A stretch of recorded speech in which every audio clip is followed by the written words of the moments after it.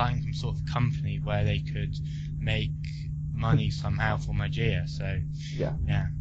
I mean, the way it works in WordPress, for example, this being another free open source package, is some people don't know how to use it specifically, or they want to have a person who knows how to use it or to operate it, to explain it to people. So some people will offer courses in these things, and some people will be hired for their skills, or maybe to develop a plugin or something. So loads of plugins will be in fact developed for a very specific purpose. Maybe where the client is specifically paying to implement a certain functionality, then it becomes free software. And this is how software can grow with the community being part of the kind of the business. And well, of course, they have other things that they can offer, like hosting and so that's kind of like the cloud model, or yeah. So there are ways to make good free software to maybe not make big money. I'm not talking about six-figure wages or something, but make money and actually doing something you contribute to, which will be preserved from the point of view of free software. It will preserve as free, so you will always be able to access your work, to link your work, to show your work, to share your work, and even in the future just look back. There are different ways to make money. I mean, I never wrote or write proprietary software, so for me, when I think of something that I do, and I think I wrote something like this before, I don't have to think, well, did I write this thing before in a proprietary fashion in a way that's supposedly, licensed for somebody else. It's just, I wrote the code, I own the code, and I can use it again if I want to. And all the code that I've seen and actually integrating with, that's free software as well. So even if I come across something that implements a certain functionality, I can just use that because it's free and freedom. And that's a really nice freedom to have, to know that everything you see and use and contribute, that's truly portable, free. You can move it around as long as you preserve the same freedom. Some developers don't have this freedom, like they see something at work which does something really nice, but the code is proprietary, so they couldn't do anything with it. They can view that, but they cannot touch it. It's not theirs, and that's just from a developer's point of view. It can be a bit frustrating. You see things, but it's a bit like reading a story or watching a film. And at the end of the film, they say, well, dear audience, please do not share the storyline with your friends, and please do not speak about it, and don't speak about the moral of the story, and don't speak this and that. Be like, this is a trade secret of sorts. So, what's the point going to the film if you cannot talk to people about it or learn something from it and use the conclusions? So, that's just a bit comparing perhaps plots and code and storylines to an algorithm, but I think some people will agree that the notion of writing code and writing poetry and things is kind of analogous in some ways. What I was going to say is, obviously all these projects, they need money.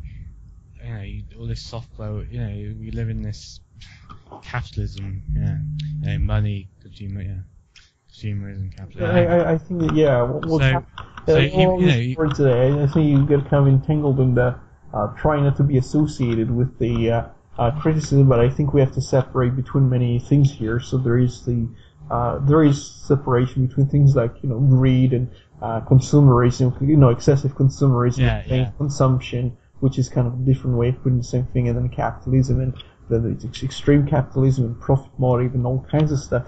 I think in the point of view of Mageia, it's not really supposed to be like, it's probably not going to make any of the developers like a millionaire, but they do something they enjoy, and I think it contributes to the kind of the workforce of the FOSS world. So but what I was going to say is, there's all these different ways to make money for open source or free software. I mean, I'm thinking of wine here, and wine itself is given away as open source, but they also have Code Weavers, which is their sponsor company, and then the commercial version, and people buy that, and then some of that money is supposed to go into wine as well. Sure, like commercial.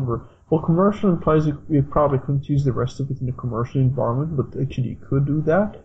I'm tempted to say proprietary because I do think they package it in such a way so you won't be able to use it for free, but they still give almost everything for free, so I wouldn't say I just wouldn't say commercial. I would just say it's kind of a Well, yeah, Code is proprietary, really, but it's I would just but they are helping the wine products itself. Yeah, I would just say paid version. I would just say a paid version, not a commercial version.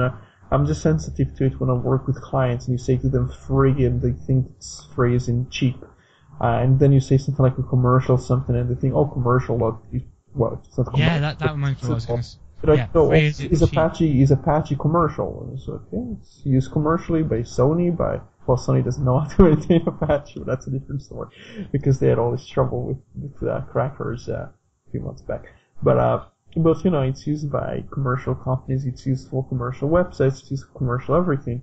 The thing about these things is that they might not be extremely profitable. Even Red Hat sells loads of licenses and support contracts and who knows what else, but Red Hat doesn't make a lot of money when it sells these. It doesn't actually sell you a hardware appliance or doesn't directly sell you a hardware appliance. It might be Dell selling them.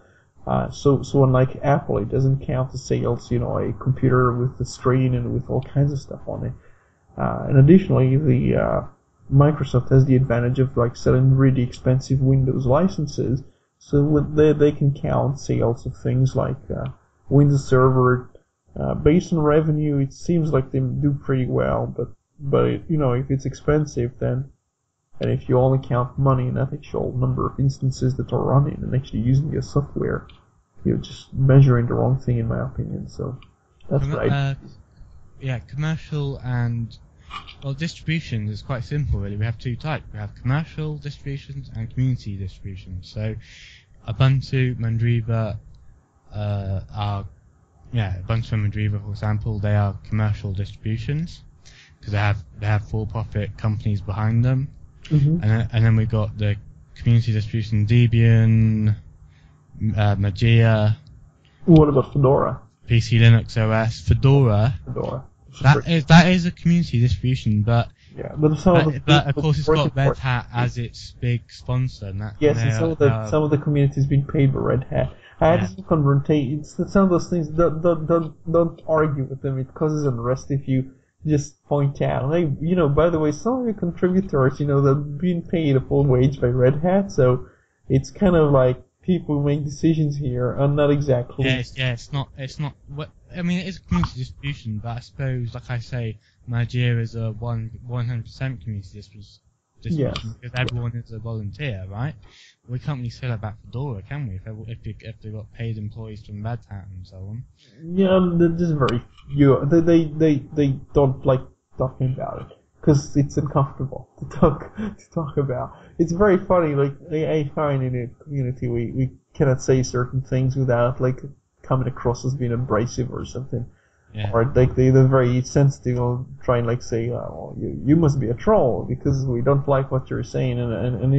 My personal view in many of those distros that the word community just basically mean this is the absorption of volunteer effort. So the company will set up something that's called a community something and maybe put some nice pictures of community and people hugging and guy without a shirt on, girls with all the sleazy thingies. And you're supposed to think, oh, community, and kind of join in. But basically what they're trying to do is to grow the user base for the company called Canonical or a company called Red Hat. Yeah. And they also try to get people to fix bugs for them. That's what. But you're not supposed to say that. They don't want you to talk about it because it discourages the volunteers from doing that. Let's just take Ubuntu as a sample, probably what you're trying to say, kind of. I mean, yes, it's commercial distribution, but then it has its community, the Ubuntu community members, and then here's the thing, not John O'Bacon, he's a Chronicle employee. I'm using him as an example because, Anyway, Microsoft. He's a Chronicle employee, but at the same time, he's also an Ubuntu community member. It's like, what? How can you be both? How can you be a paid employee He's paid to help manage the community, which is fair enough because they want a person who spends all his time trying to keep people in check and trying to be nice to people and make sure people keep civil. So just run around with the open source, it's called open respect wand and kind of tell everyone, I'm such a, be respectful. I think she's a bit hypocritical because given what he did before, But you know, I like Jono. Yeah. What I've come across with him, he's very that's nice. why he's a good in the community. Yeah, manager.